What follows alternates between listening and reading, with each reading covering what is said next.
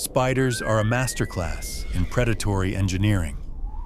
With over 50,000 species discovered so far, these arachnids have conquered nearly every corner of our planet, from the highest mountains to the driest deserts. From the venomous fangs of the funnel web to the ingenious webs of the orb-weaver, spiders have perfected the art of the hunt. But the story of how they became such dominant predators is a long and ancient one, a tale of extraordinary adaptations forged over millions of years. The journey begins not with a spider, but with a proto-arachnid from the ancient Devonian period, some 385 million years ago. Imagine a world of primitive plants and swamps, where a small, unassuming creature named Palaeothele skittered across the forest floor. While not a true spider, it belonged to a group of arachnids that possessed the very first silk-producing organs. Palaeothele likely used this simple, protein-based fiber not to catch prey, but to line its burrows and protect its eggs. This was the primordial origin of a material that would one day become a superweapon. The first true spiders did not emerge until the Carboniferous period, a time of vast, coal-filled forests that stretched across the supercontinent of Pangaea. These early spiders, from the primitive suborder Mesothelae, were distinct in their rigid, segmented abdomens. Unlike their modern counterparts, they didn't rely on complex webs. Instead, they were ambush predators, building ground burrows lined with tripwires of silk. A wandering insect, a cricket-like arthropod, or even an early cockroach would trip a silken strand, sending vibrations that instantly alerted the hidden spider to burst from its lair and seize its prey.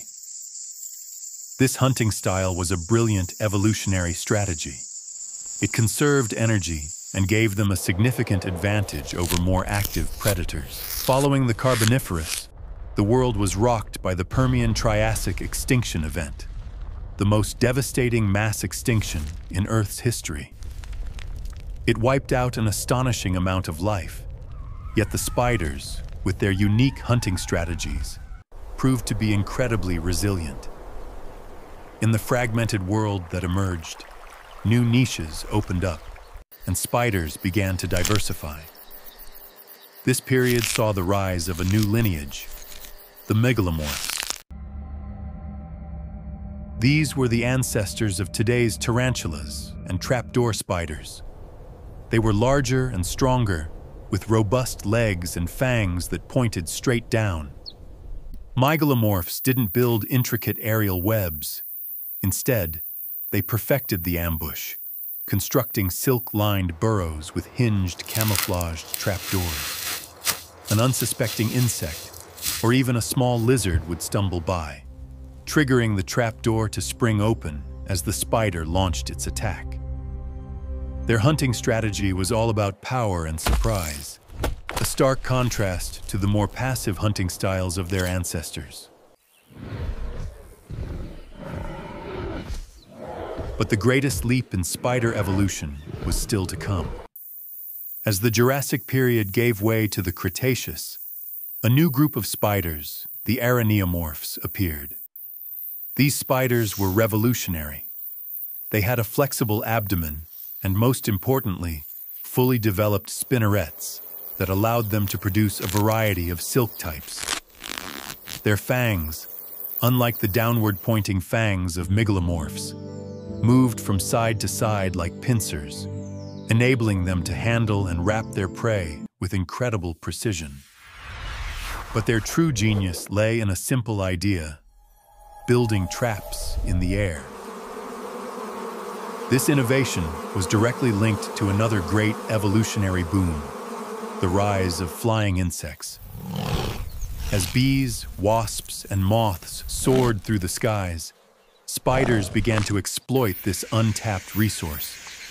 The first complex, three-dimensional webs emerged. The classic orb web, a spiral of sticky silk suspended between branches, was a masterpiece of geometry and physics. It was perfectly designed to intercept the flight path of insects, ensnaring them in a web of no escape. Other spiders developed different web designs. The messy, chaotic tangle webs of black widows that preyed on crawling insects, or the funnel webs that led prey into a silken tube. The invention of the web was the single most important innovation in spider history. It allowed them to move beyond the ground and dominate a new aerial hunting ground. The KPG extinction event, which ended the reign of the dinosaurs, once again proved to be a crucible for spiders. While 75% of life perished, the survivors filled the empty ecosystems. With the rise of flowering plants, a new co-evolutionary dance began with their pollinators, bees, butterflies, and a host of other insects. Spiders adapted in extraordinary ways to hunt this new wave of flying prey.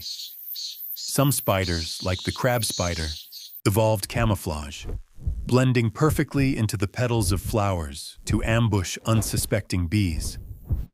Others, like the bola spider, developed chemical warfare, releasing pheromones that mimicked a female moth, luring male moths to their doom. Even without flight, spiders perfected the art of travel. They developed a unique dispersal method called ballooning, where a spiderling would climb to a high point, release a strand of silk into the wind, and let the breeze carry it for miles, or even hundreds of miles, to a new territory. This seemingly magical trick allowed them to colonize every continent except Antarctica. In the modern era, spiders have found new ways to adapt to human-modified landscapes. Some species have become urban specialists, living in our homes and gardens, preying on household pests like flies and mosquitoes. The American house spider thrives in the corners of sheds and basements, while some orb-weavers strategically build their webs around artificial lights to capitalize on the insects they attract. Today, spiders are a testament to the power of relentless adaptation. From the first silken burrows to the intricate predatory webs of the modern world, their evolution has been a story of innovation, resilience, and a quiet, persistent dominance. While some populations face threats from habitat loss and pesticide use, the incredible history of spiders teaches us that these are creatures built to endure.